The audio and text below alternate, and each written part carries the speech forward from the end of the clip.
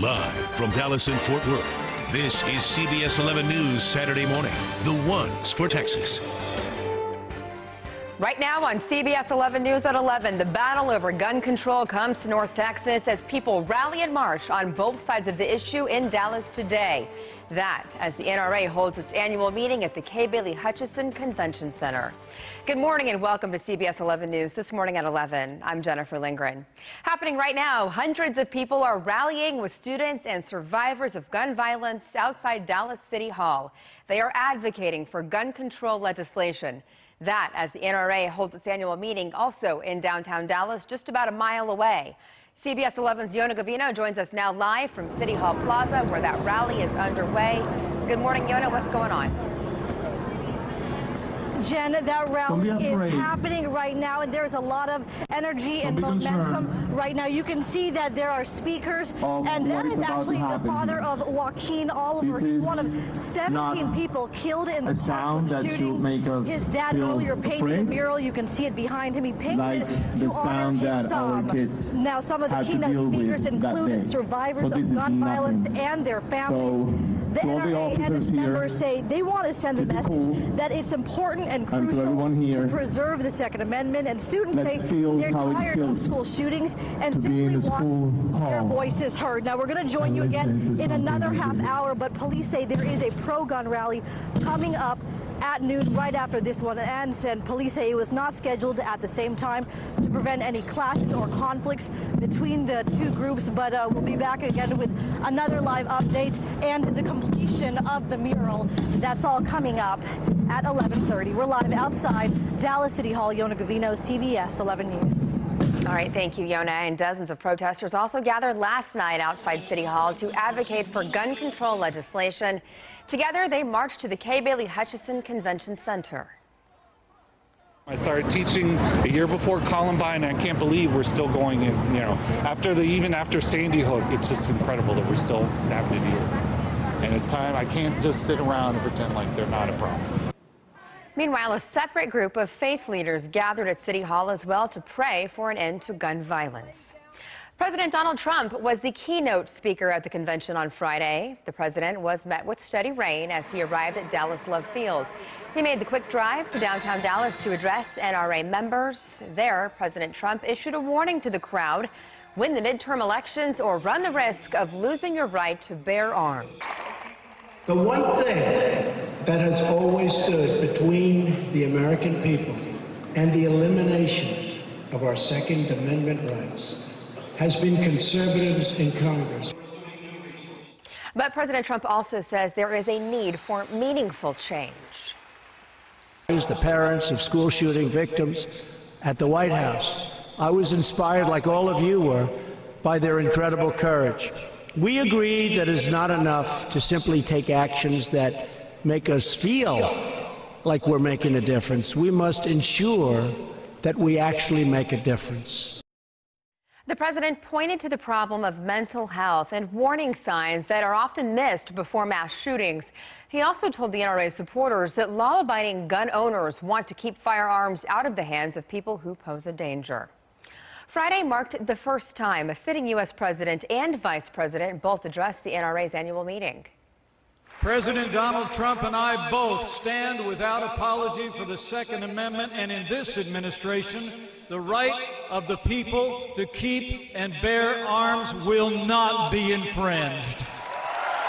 Friday was a crowded day of speeches. Governor Greg Abbott and Texas Senators Ted Cruz and John Cornyn also spoke.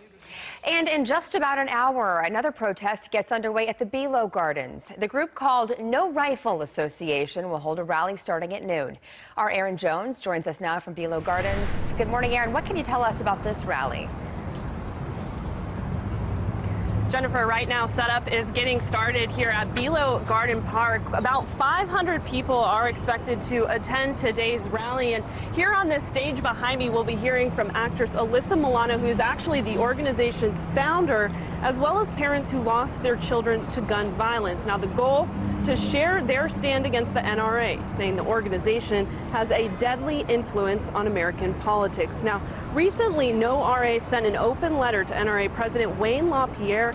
Members outlined what they say are lies he told. One example they give, his vocal support for gun-free schools. No RA member saying he has fought against basic gun reform measures that could have prevented guns from getting into schools. Now, on top of that letter, this organization will also be sharing some of these posters. They say they'll also have a victim dedication, which will feature photos of some of the family members that attendees lost to gun violence. Now, this is really the first big event that No RA has hosted. They're expected again to have about 500 people out here, and the event will start at noon. Reporting live in downtown Dallas, Erin Jones, CBS 11 News. Thank you, Erin. Expect a lot of road closures in downtown Dallas this weekend due to the NRA convention. Here's CBS 11 traffic expert Madison Sawyer to help you navigate all those changes. Well, with the NRA convention happening all weekend long at the Kay Bailey Hutchison Convention Center, be aware that there's some traffic delays expected in the area. Dallas police, because of the protests that are planned in the area, have Young Street completely closed between Griffin Street and Hervey Street, and then Ackerd Street closed between Young Street and Canton Street. That means to get in and out of the downtown Dallas area, the best routes to use will be Lamar Street, Market Street, or even Main or Commerce Street. Those will help you get in and out of downtown with a little more ease. Now, in addition to this, parking is available in cash parking lots pretty much located in and around the convention center, but you could also use DART to avoid the parking hassle altogether. Okay, thank you, Madison. The NRA's annual meeting continues all weekend long. Tonight, there will be a country music concert with Charlie Daniels and Travis Tritt performing at the convention center. Tomorrow morning, the 2018 National Prayer Breakfast will take place at the Omni Hotel. Seminars will continue and exhibits will remain open through Sunday afternoon. Coming up around 11:13, an NRA warning why the group is telling its members to steer clear of a Dallas restaurant. Today, by the way, is Election Day. It's actually the first of 2 election days this month here in Texas. The second will happen on May 22nd with a number of partisan runoff races. The polls are open until 7 tonight. Just remember, an ID is required to cast your ballot. And it is a beautiful day to get out and vote. Look at all that sunshine after all the rain we've had. So just how warm is it going to get? Meteorologist Jeff Ray joins us now with that forecast. Hey, Jeff. Well, much warmer than we were yesterday. That's certain, Jen, with all the sunshine. This is a live shot, Fossil Rim Wildlife Center's beautiful day at the center. We see the giraffes already out a little bit. Where are they? Sometimes they slip into the shade on these bright days. 74 degrees and calm winds. Now, we have temperatures at DFW at 75, 74 at Love Field. The dew points are not low, but they certainly are not high. They're in the upper 50s, and that's not too bad. And this northwest wind throughout the day is going to lower those dew points even a little bit more. It was a little foggy this morning. If you were out early, we had some low visibilities, especially in the eastern half of North Texas. McKinney's visibility got down to some close to 100 yards in some regions. So it was a thick fog in some areas, but it cleared away nicely as the sun got to horizon. Now, for the rest of the day, temperatures are going to get into the 80s. By the time we get into mid-afternoon, we will have that pleasant north wind, and we will pleasantly have lots of sunshine in store for us today. I'll be back with a full forecast in just a few minutes. Not much in rain to look forward to, but I'll show you what the temperatures do coming up in just a few. Okay, thanks, Jeff. Be sure to stay on top of the forecast with our CBS DFW weather app. You can also send us your pictures from wherever you are.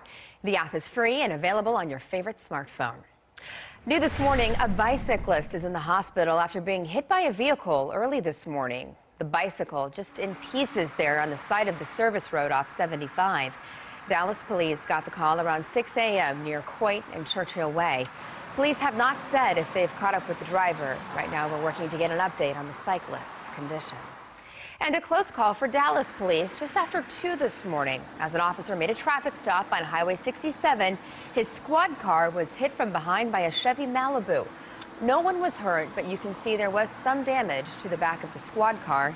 Police arrested the driver of the Malibu for DWI. Coming up this morning, find out why members of the NRA are telling convention goers to avoid a Dallas restaurant this weekend. And more frightening moments for residents in Hawaii. The latest on the eruption of the Kilauea volcano. And moving on without number 82, how the Cowboys are honoring Jason Witten following his retirement. And as we head to break, Chopper 11 live over Dallas City Hall Plaza, where gun control protests are just wrapping up. Stay with us.